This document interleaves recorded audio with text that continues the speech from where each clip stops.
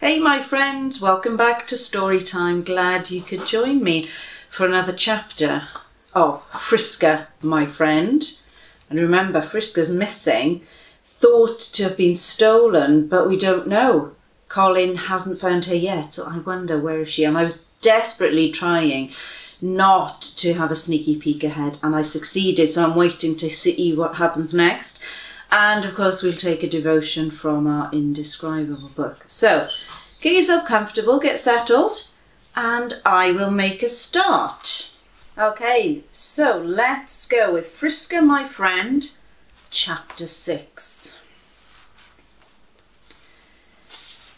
The week passed slowly. The police said they were still keeping their eyes open, but so far they'd seen nothing of a black mongrel dog. Every day Colin hurried back from school with just a tiny hope in his heart that Friska might come rushing to meet him. But there was no sound except the cows mooing as they went milking, or Growler's deep bark. Growler was a big dog who guarded the yard, and he wasn't very friendly.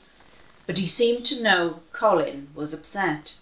He licked Colin's hand and pretended to be a gentle dog. Colin would sometimes cry into his bristly coat and bring him extra dog biscuits. On Saturday morning, Colin woke very early. Dad was in the barn and the house was silent. It was a clear day with golden leaves blowing about. Sprays of crimson creeper waved in wind. Colin leaned on the sill and suddenly knew what he was going to do that day. He would have one last try. After all, Friska must be somewhere. He thought of waking Joy and asking her to go with him. But then he remembered she had to go back to school for a hockey match. He dressed and went to the kitchen. He found some food, a bread roll, an apple and some pork pie. He put on his Wellingtons. He was ready to set off and no one must stop him. He wouldn't tell his mum and dad in case they tried to talk him out of it.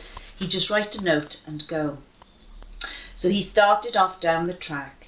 He went past the crab-apple tree and the orchards. He went past the blackberry hedges. Then he came to the road and the lay-by where the van and its trailer had parked. It had been heading north towards Worcester, and there were hop yards all the way. Who knows, he said to himself, I might turn out to be a good detective. I might even be one when I grow up. He trotted along as the warm September sun rose in the sky. He was going down a road where a fluffy plant called Old Man's Beard grew. There were also bright red rose hips in the hedges. Behind the hedges, the hop yards stretched away as far as he could see. But there were no caravans. Only little clusters of sheds where the pickers who didn't have caravans bedded down. Colin went as close to these as he dared and watched for a long time. But they were mostly locked and deserted, for the people were all out working in the fields. There were no dogs about. He began to get very tired and sat down under a tree to eat his lunch. He kept back some pork pie in case he found Friska. The sun, The sun was almost overhead now, and he knew that he would soon come to a village. He knew that because he had sometimes driven there with his dad. He also knew that there was a shop. He felt very thirsty and was thrilled to find some change in his pocket. He could buy something to drink. The village came in sight at last. He trailed into the shop looking hot and dusty. The shopkeeper was a kind woman and let him sit on an empty bottle case to drink the coke he bought. The shop was almost empty and the lady was chatty. So Colin told her all about Friska and asked her whether she knew of any caravans parked nearby. Well, there's 3 or 4 parked on the common through the village, she said. But you be careful. What do you think you're going to do if you see your dog? I'll call her by name, said Colin. She'll come to me straight away. And maybe there'll be others who'll come as well, said the woman. Don't you do any such thing. If you see your dog, you go straight home and call your parents. They shouldn't have let you come all this way alone. You're just a kid. What are the hop pickers like? Said Colin.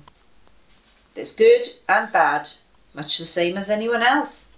Some are really nice, some are really rough, but they won't take kindly to walking off with what they think is their dog. Look, if you run up against any trouble, you come right back here, okay? Okay.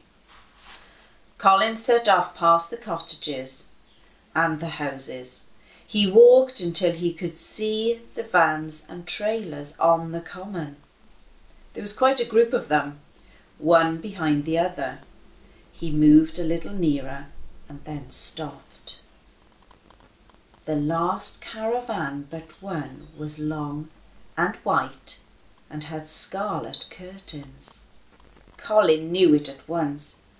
There was another caravan parked just beyond it.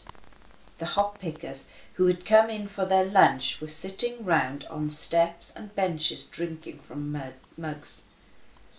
Right in the middle of the group was a large Alsatian dog. It's a cliffhanger. That's the end of the chapter. You're going to have to join me next time to find out what happens and if Friska's there with the hop pickers. What's Colin going to do? Will he get into trouble? Will they be kind? Will they be mean? Join me for chapter 7 next time. So let's finish with a devotion from our indescribable book. This one is called The Star Counter. Look up to the skies. Who created all these stars? He leads out all the army of heaven one by one. He calls all the stars by name. He's very strong and full of power, so not one of them is missing. And that's from Isaiah chapter 40, verse 26. A galaxy is a gigantic collection of stars, dust, and gas, all held together by gravity. Earth, the Sun, and all the other planets that make up our solar system are just a tiny part of our galaxy called the Milky Way galaxy. The Milky Way is so huge that scientists think between 100 billion and 400 billion stars are in it. They don't know exactly how many there are because there are just too many stars to count. But the Bible tells us that God counts each and every star, and he calls them all by name. Oh, and by the way, that's not just the stars in the Milky Way galaxy. God counts and names each star in all of the billions and billions of galaxies that we know about, and the billions and billions of galaxies that we haven't even discovered yet. That's how big and how great and how awesome our God is. God is bigger than anything we have ever seen or anything we could ever dream of or imagine. He is huge and his universe is ginormous. But do you know what's even more astonishing and wonderful? That same God who knows the stars' names also knows your name. Looking up into the sky might make you feel small, like a tiny little speck floating in the vastness of space. But you are important to God. He knows you and loves you and wants to be the most important part of your life. He wants to build a relationship with you that will never, ever, ever end. Be amazed. If you want to try to count all the stars we know about in the Milky Way galaxy, how long would it take? Want to make a guess? Well, by counting one star each second, it would take you 3,168 years. Next time you're out at night, see how many stars you can count, but don't stay out there for thousands of years. God, I look up at all those stars and I am amazed that you know all their names. Most of all, I'm glad that you know my name. Let's pray. Heavenly Father, thank you for this time together. Thank you for these stories, and thank you for the just the excitement of bringing us together through the books. Lord, as we look at the stars, may we look at them with fresh eyes and just wonder at how many there are, how many we can see, how many that we can't see, and just think about the fact that you know the names of every star, but also you know our names. We are all important to you. You love us hugely. So God, as we go about our time, as we do our schoolwork, as we continue with chores and just exercising when we can, Father, just help us to remember how amazing you are and how important we are, each of us, to you.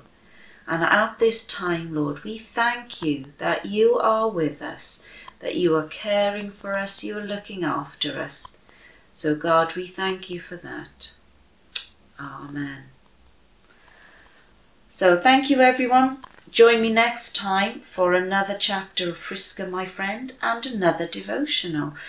Until then, have a lovely time, stay safe, get lots of schoolwork done, and enjoy yourselves. Enjoy the fun that you're having at home. See you soon. Bye, everyone.